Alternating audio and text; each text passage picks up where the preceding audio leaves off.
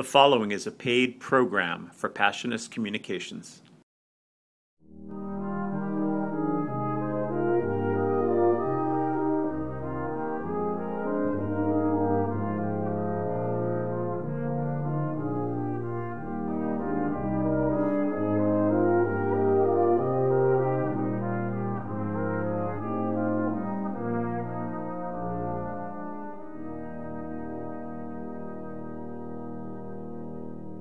Hi, and welcome to the Sunday Mass brought to you by the Passionist Community. I'm Father Edward Beck here at St. Malachy's in Midtown Manhattan. It's August 31st. It's the 22nd Sunday in Ordinary Time. Our presider is Father Jim O'Shea from our residence in Pelham. Our lector is Jackie Perez, and our congregation, the Ladies of Charity from the Archdiocese of New York and Cardinal Spellman High School from the Bronx.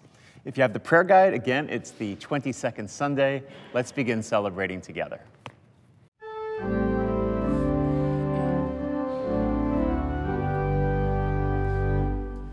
Take up your cross, the Savior said, if you would my disciple be.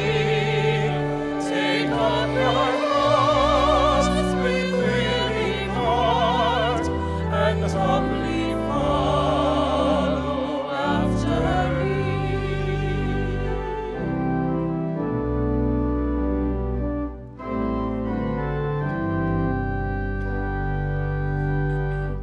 In the name of the Father, and of the Son, and of the Holy Spirit, and the grace and the peace of our Lord Jesus Christ be with you all.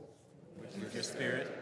As we celebrate the Eucharist today, Jesus in the Gospel asks us to take up our cross and to follow after him, to live lives of service, of laying down our lives for one another.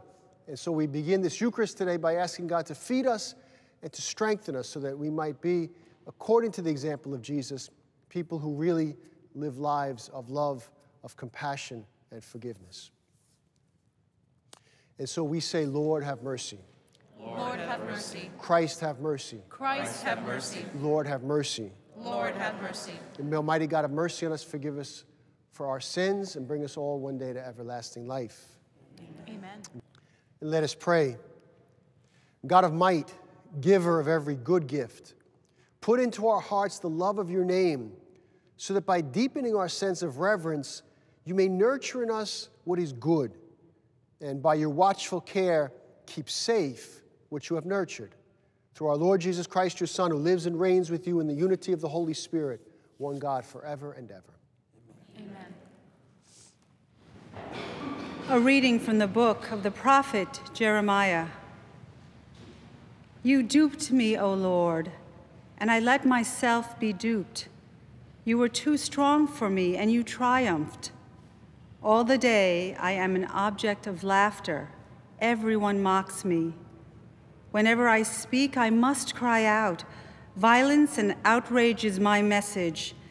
The word of the Lord has brought me derision and reproach all the day. I say to myself, I will not mention him. I will speak in his name no more. But then it becomes like fire burning in my heart, imprisoned in my bones. I grow weary holding it in. I cannot endure it. The word of the Lord. Thanks be to God.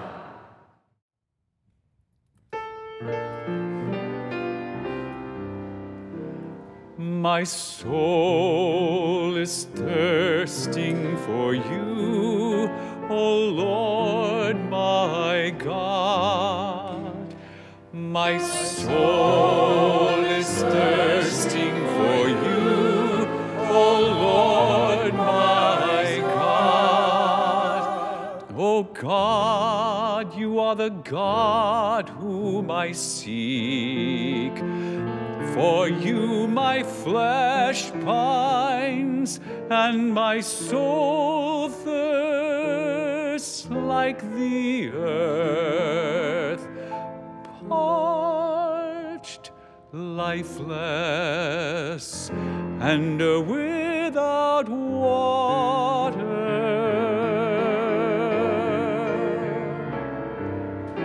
My soul is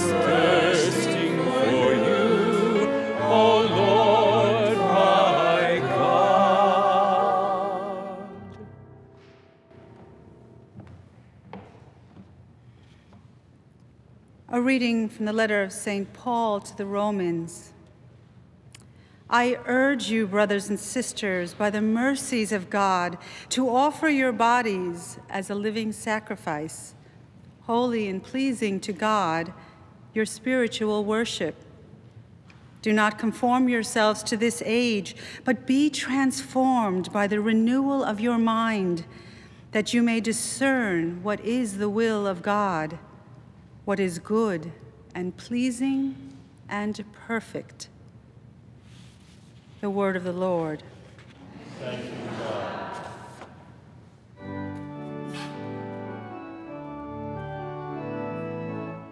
Alleluia, alleluia, alleluia.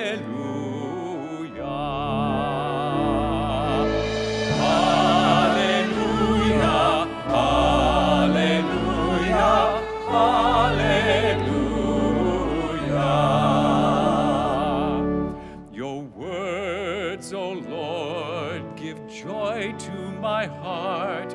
Your teaching is light to my eyes. Alleluia,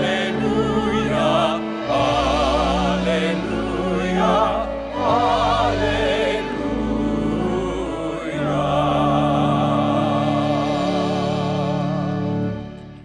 And the Lord be with you.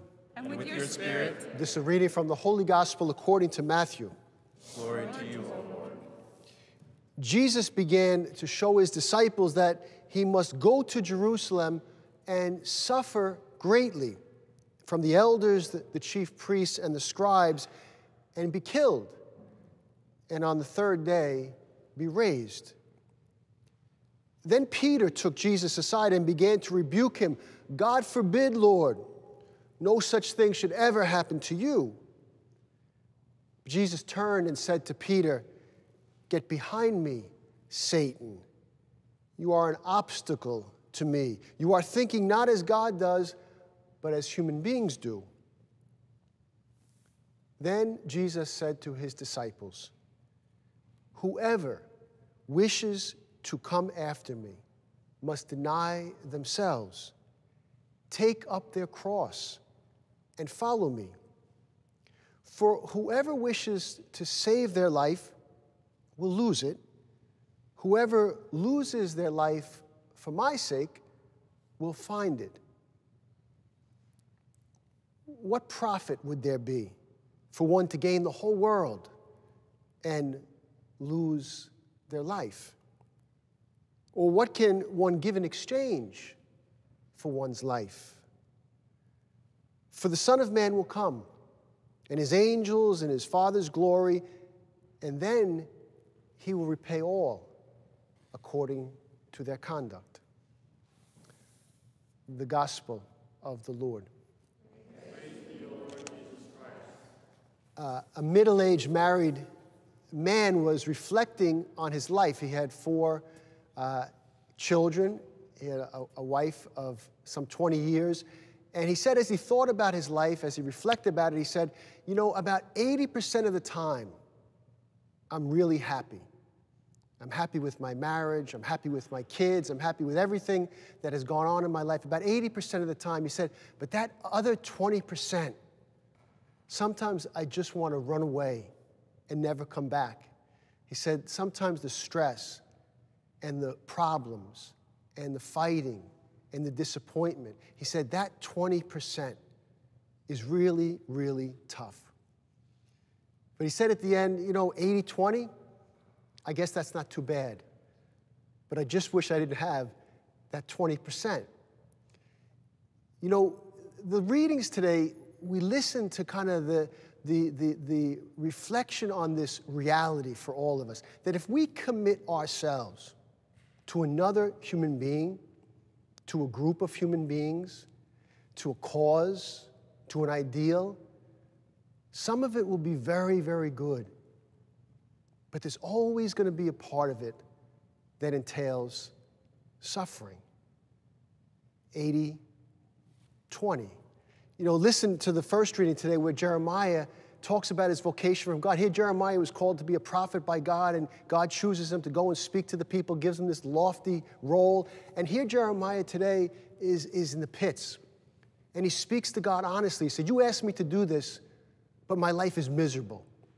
He said, all I get is problems and rebuke, and people don't listen to me, and they insult me. You asked me to do this, and all I have are problems. But at the end, he says, you know, even if I wanted to stop doing it, I couldn't stop doing it because I'm committed to you. And if I try to stop not to speak, the word that you've given me, it burns in my heart, and I have to speak.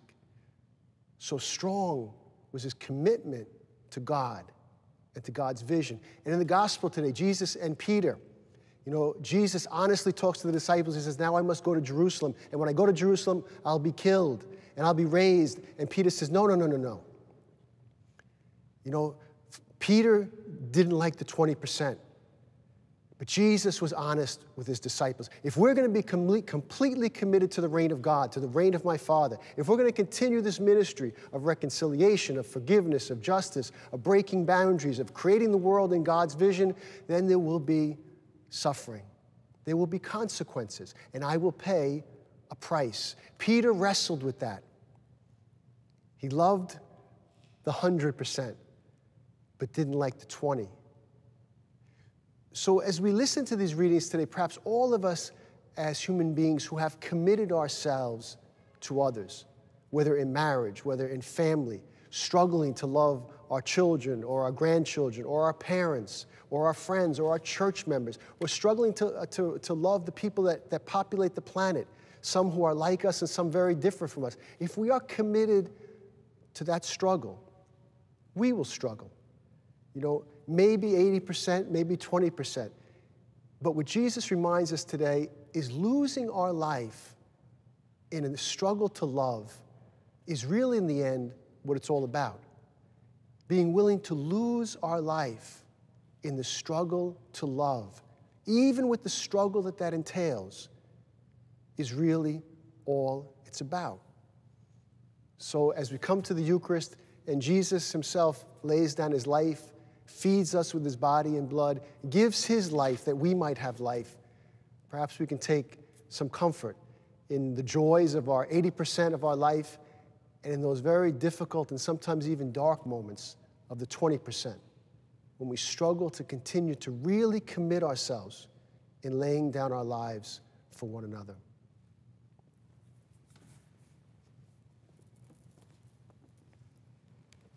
Let us call upon the Lord, our refuge in every age, and offer fervent prayer for all in need.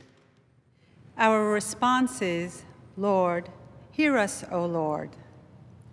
For an end to all war and violence, and that God's peace may reign, we pray to the Lord. Hear us, O Lord.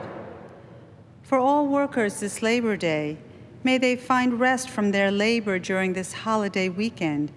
And for all those seeking meaningful employment, we pray to the Lord. Hear us, O Lord. For the intentions of our benefactors, the intentions of our television parishioners placed next to the altar, and for John and Dorothy Walker, for whom we pray in a special way at this Mass, we pray to the Lord. Hear us, O Lord. Lord, your Holy Spirit guides us on the path of discipleship. By our prayers, renew the power of that Spirit in our hearts. We ask this through Christ our Lord.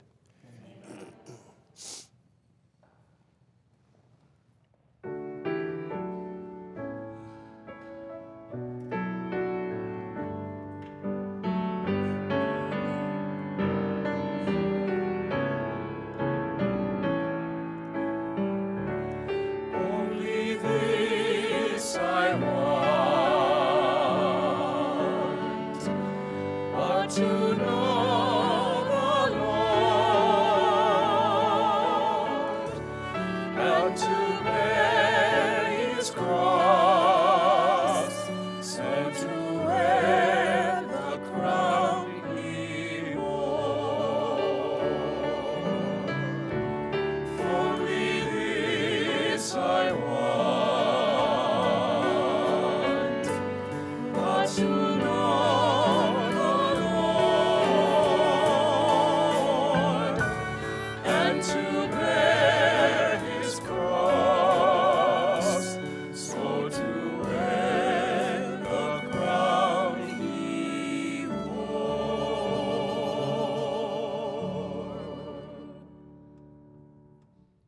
And now pray together, sisters and brothers, that our sacrifice may be made acceptable to God, our loving Father.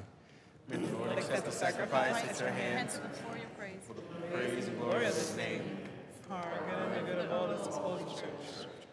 May this sacred offering, O Lord, confer on us always the blessing of salvation, that what it celebrates in mystery, it may accomplish in power through Christ our Lord. And the Lord be with you. And with your spirit. And lift up your hearts. We lift them up to the Lord. And let us give thanks to the Lord our God. It is right and just. It is truly right and just. It is our duty and our salvation, always and everywhere, to give you thanks, Lord, Holy Father, Almighty and ever-living God. For you laid the foundations of the world and have arranged the changing of times and seasons. You formed us in your own image and set us over the whole world to rule in your name over all you have made, and forever praise your mighty works. And so now with the angels, we praise you, and in joyful celebration we acclaim. Holy, holy, holy, Lord God of hosts, heaven and earth are full of your glory. Hosanna in the highest. Blessed is he who comes in the name of the Lord. Hosanna in the highest. You are holy indeed, O Lord. You are the fount of all holiness. Make holy, therefore, these gifts, we pray, by settling down your Spirit upon them like the dewfall, that they may become for us the body and the blood of our Lord Jesus Christ. At the time that Jesus was betrayed and entered willingly into his passion, he took bread, giving you thanks, broke the bread, and gave it to his disciples and said, "Take this, all of you, and eat it. For this is my body, which will be given up for you."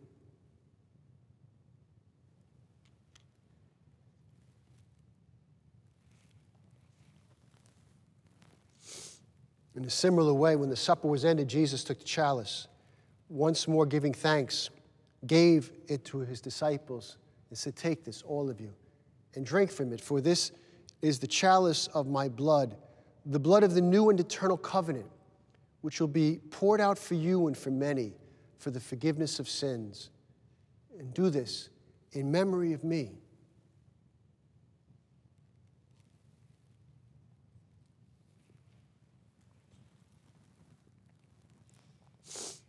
The mystery of faith. We proclaim your death, O Lord, and profess your resurrection until you come again.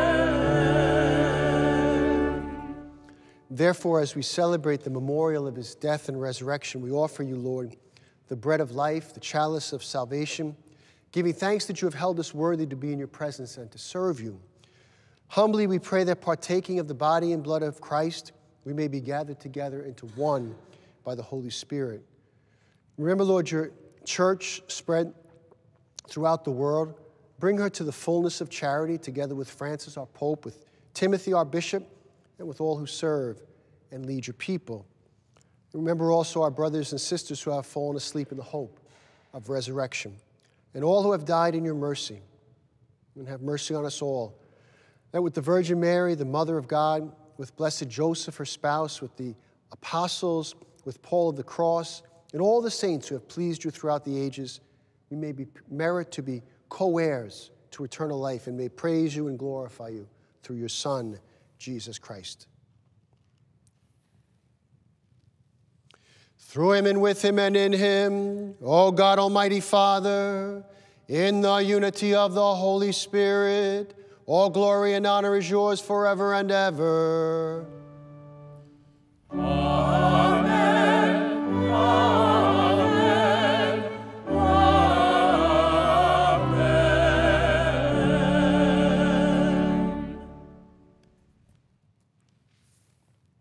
And with great confidence, we pray as Jesus taught us. Our Father, who art in heaven, hallowed be thy name. Thy kingdom come, thy will be done, on earth as it is in heaven.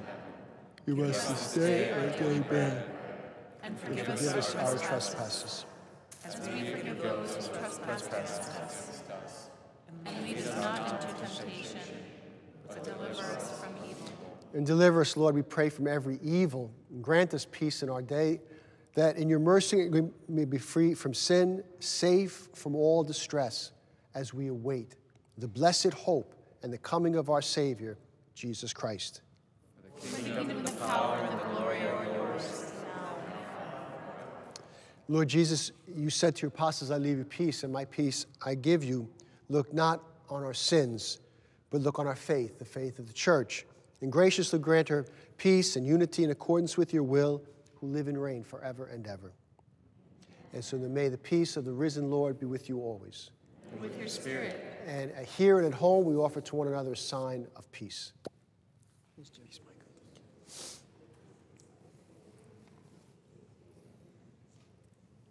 Lamb of God, you take away the sins of the world. Have mercy on us. Lamb of God, you take away the sins of the world. Have mercy on us. Lamb of God, you take away the sins of the world. Grant us peace.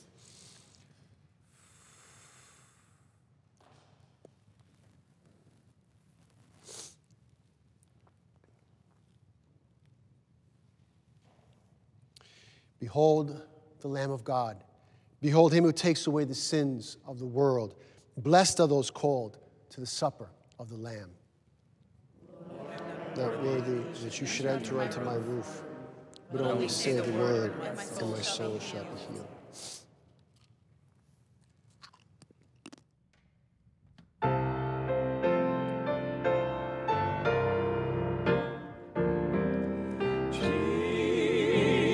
Jesus, keep us near the cross. There the precious fountain leads to all a healing stream. Flows from Calvary's mountain. In the cross, in the cross, in of glory ever, till our raptured souls shall find rest beyond the river. Hear the cross, the trembling soul. Love and mercy found me. There the bright and morning star sheds its beams around me. In the cross, in the cross, be our glory ever, till our raptured souls shall find rest beyond the river.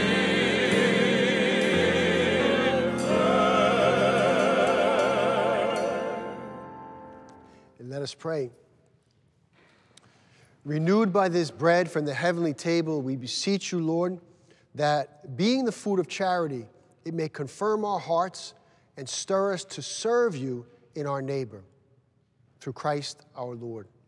Amen. And the Lord be with you. And with your spirit. And may Almighty God bless you, the Father, the Son, and the Holy Spirit. Amen. Our Mass is ended. Let us go in peace. Thanks be to God. It's been wonderful celebrating with you today. Thanks so much for joining us. Special thanks to the Ladies of Charity from the Archdiocese of New York and Cardinal Spellman High School from the Bronx for joining us here at St. Malachy's to celebrate. Thanks to our parishioners, you, who join us each week via television and the internet. Thanks for your support, for your prayers, and the donations that you send in so that we can continue to be here. Again, we have new members each week because of the internet and the television, and some of you are here for the first time. So I invite, once again, if you haven't been to the new website, the totally redesigned one, please visit it at thesundaymass.org and learn how you can be more a part of the Sunday Mass as a parishioner. That you can sponsor a Mass, you can have a loved one named during the Mass as a prayer of the faithful, or you can enter to be part of the giving tree at the Sunday Mass, all on the new website at thesundaymass.org. Please visit us there and visit us back here next Sunday to celebrate again. Have a great week, everybody.